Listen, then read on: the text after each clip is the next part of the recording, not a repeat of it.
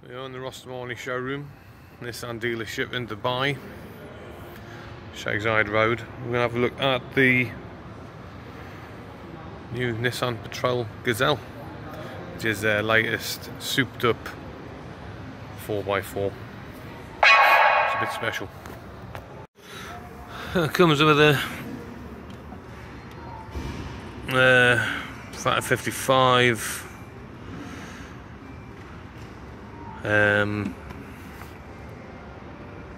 automated winch, which is always nice.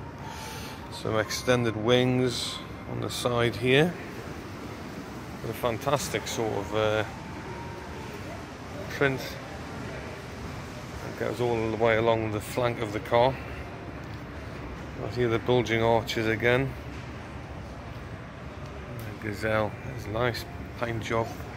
The paint actually is like a pearlescent off-white.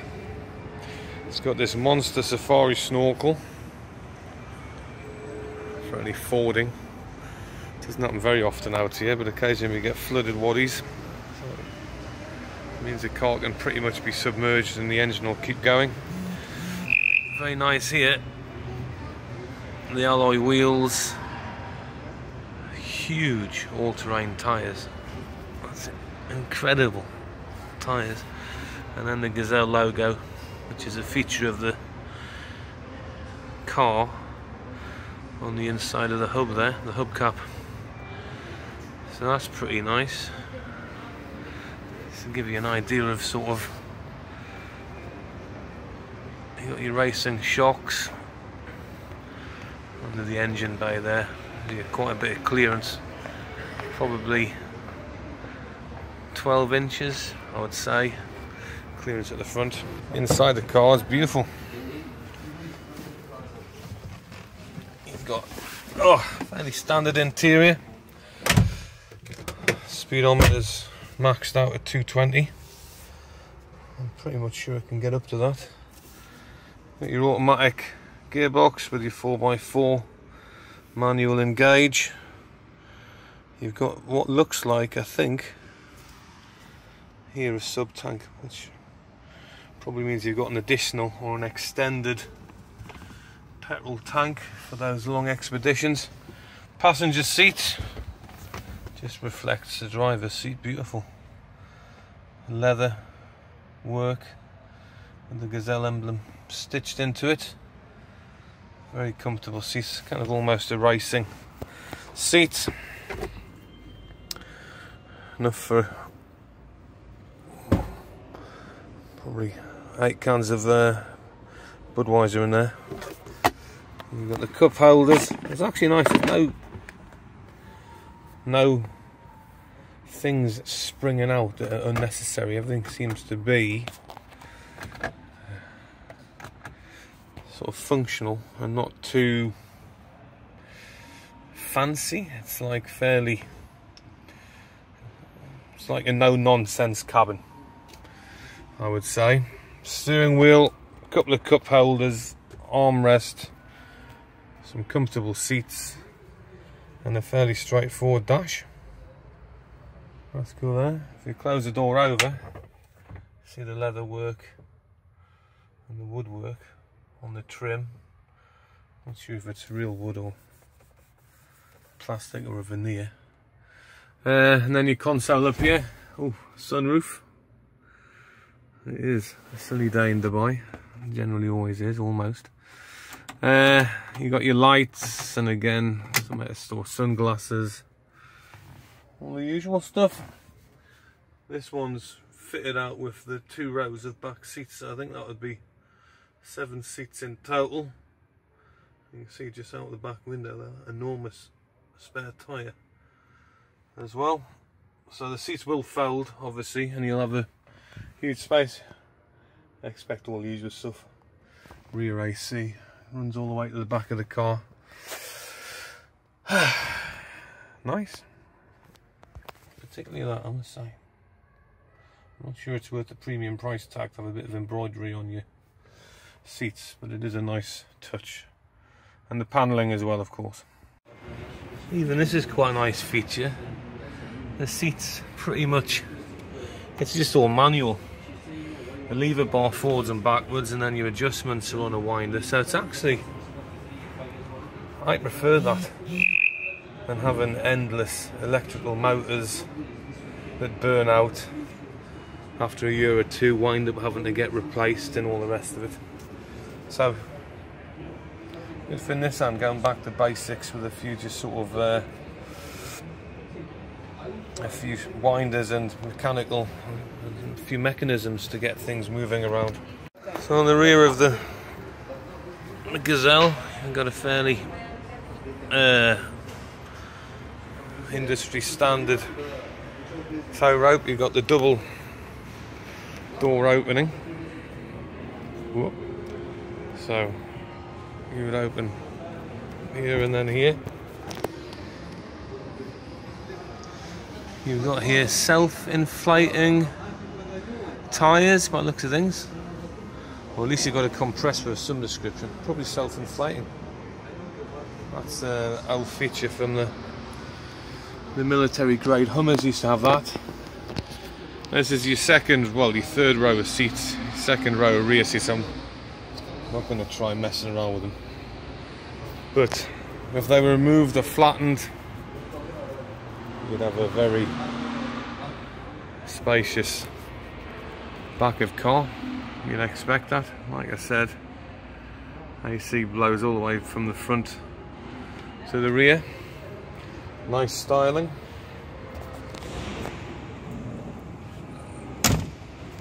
Close that over. Yep. That over. It's your 50th anniversary. Oh, look at that. On the exhaust pipe. The Gazelle branding. And there's your spare. Goodrich all-terrain. Jeez. Look at that, man. Looks like the Grand Canyon of tyres. That's pretty incredible. Then everything else, apart from the wheel arches and the paint job, probably fairly standard, I would have thought. You've got here, again, you've got your King off-road racing shocks. 12 inches of clearance, full rust proofing, and the Gazelle logo start to finish. Lovely, eh? I do like the paint work.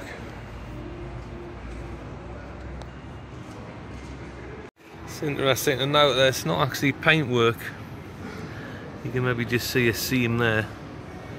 This is a sticker decal that's been put on to the paint. I thought it was painted, but no, that's all sticker. I mean, obviously expertly done, but it's not a paint job. It's a sticker decal.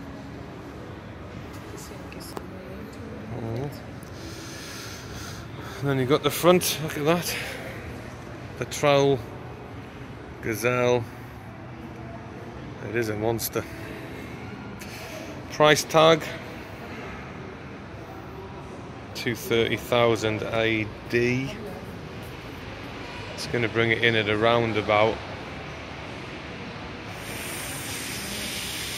48,000 pounds and 65 to 70,000 US. Anyway, you might be interested to pause that and have a look at the features. That's it then. Gazelle. A pretty special offering from Nissan Middle East. Just while I'm in the cab, I would say what this reminds me of more is like a classic 1990s 4x4. If you compare it to the current model like the Patrol Platinum, their entire center console's computers and windy wheels and digital displays. There is no digital display. The air conditioning or the air flow unit is about as simple as you can get. That reminds me of like a Zizu Trooper in a model 1994 2000 Pajero. It's like There are no bells and whistles, everything's functional. And beyond the CD player, there's nothing on here to sort of allude to this is a 2018 model. It could be what a lot of 4x4 enthusiasts are most interested in, which is like a very much a stripped back to bare basics cabin. There's nothing much going to interfere with your enjoyment of being off-road. You don't have to worry about digital suspension keeping in and automated this and all the rest of it. Like, your functions are a manual 4x4 to engage your different levels of off-road sort of capability, and beyond that there's nothing really that would separate this from probably my Model 2000 Pajero GLS. It's bigger, it's more comfortable, obviously it's a new build, but even to the extent here, I mean, that's, you know, the sunroof, open, closed, I'm reaching up, I'm opening it manually, closing it manually. There's nothing, which is nice. I guess if you're going off-road for like a 10-day adventure or a week or even 3 or 4 days, the less it can go wrong with the workings of your car, you know, then the safer you are on your expedition. And there must be a second fuel tank there, is what I'm guessing. Empty, full, and then there's like a sub tank. And I would just say the back of the car, that's hugely different as well to the Patrol Platinum. Patrol Platinum has the armrest in the middle, it has the third headrest in the centre. Here you're looking at, again, a stripped back, functional, basic cabin. Comfortable, spacious, but basic. And I think that's great. I think that'll appeal to off-road enthusiasts who are a little bit turned off by the amount of tech that's kind of got into modern day off-roading. Engine switching off because your oil pressure's fluctuating. That's a problem that Ford have faced over the past sort of 6 or 7 years. Electronic motors that go wrong and it just winds up pissing you off a bit, like, to be honest, because not only does it have to be fixed, it has to be fixed at a cost, and it's nice. I mean, if a lever breaks, it still has to be fixed, but I'm sure you can probably find somebody to fix it for a lot less than the official dealership charges for the sort of job. Anyway, fantastic car. Wish I could afford one. Obviously, I can't. Might as well, while I'm here, mention it's a 4.8 6-cylinder automatic transmission 5-speed box. 6 gears, often quite nice. And if you can afford the price tag of, as we said, just shy of 230,000 dirhams, you do get 2 complimentary Nissan Patrol flags for off-roading safety. So there you go. You don't get that on the Platinum Plus. Probably would be worth mentioning that stripping back the Nissan Patrol to its barest essentials in the cabin and enhancing the exterior and also its expedition capacity has added an extra 25,000 dirhams to its price tag. So the Platinum Plus, which is there, that weighs in at about 194, and that is comfort on the road. The Gazelle, stripped back and ready for action, costs you 229,000. Put this into some sort of context, this is the Patrol Falcon, which is the 2-door version and very popular for off-roading. And basically, to be honest, it's the same interior as the Gazelle. This is manual, automatics are available, but yeah, This is the same interior cabin as the Gazelle, only the leatherwork and trim is different. Everything's the same.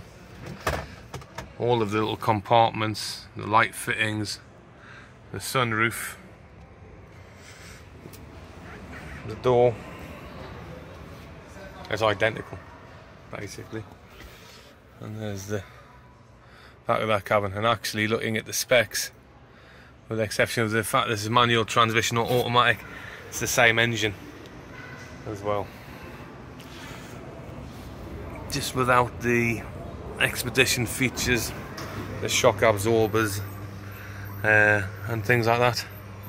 Interesting. You do get an embroidered Falcon logo, not quite as swanky as the Gazelle, but an interesting quick comparison. That's a Falcon with a light bar, actually. Really a nice feature on the Gazelle. I don't think it's on there though. The Falcon's got the LED, the light bar. The Falcon, two doors, so it doesn't have even, probably down to about a third of